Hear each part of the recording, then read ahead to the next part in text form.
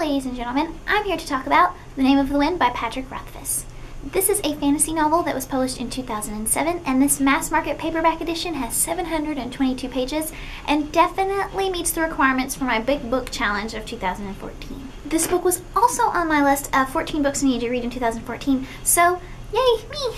This video will probably end up being more of a rambly rave than a coherent chat, so let's get started. So, The Name of the Wind is the first in a trilogy called The Kingkiller's Chronicles. Our novel is set up in the format of one person telling their story to another person, and this hefty book is the first day of telling the story out of 3. Our main character, who at the beginning of the novel goes by Kote, or Kote, K-O-T-E, and he is a humble, fiery red innkeeper who keeps to himself. And at the beginning of the novel, we see him interacting with his patrons, and we also see a man who is known as the chronicler, or kind of a storyteller or keeper. He documents stories, and he is traveling along the roads, and he is almost killed by these ravage, mysterious, spider-like monsters that Kote has no problem taking down.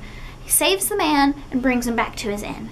The chronicler immediately recognizes Kote as a infamous young man named Kvothe, who is a man of legend. There are many stories that are told about this man, some of which we hear at the beginning of the novel from some of the patrons at the inn. The chronicler immediately asks to take down Kvothe's story. Kvothe is at first hesitant, but agrees only if he is allowed 3 days to tell a story, no more and no less. So the majority of the novel is Kvothe telling his story, and it starts at childhood and it ends about adolescence. All the while, we have these interludes of what's going on in the present time at the end. So the format of this novel is probably my favorite part because it creates this intrigue. How did this young man going through all of these particular things become a humble innkeeper of all things? And also, there's a lot going on in the present that we don't know about. So how did everything end up at this point? And Patrick Rothfuss just does a great job of making you want to know more. I hesitate to use the word intricate or complex with this story because as far as fantasy is concerned, it's really not that intricate. It is straightforward, just good old-fashioned storytelling. There are stories within Kvothe's story, and Kvothe has such a great voice, and sometimes you forget that someone is telling the story, and then these interludes pop up at just the right time to remind you someone is speaking this story so well. Also, there is a lot of crazy shit going down in the present. Like I said, it makes you want to know what the heck is going on. As I said, I loved the voice and the character of Kvothe. I even mentioned him in a recent list of top 5 male protagonists, and I just read the book. So I am really looking forward to see where his life and journey takes me. The last thing I want to talk about in relation to The Name of the Wind is the fantastical elements.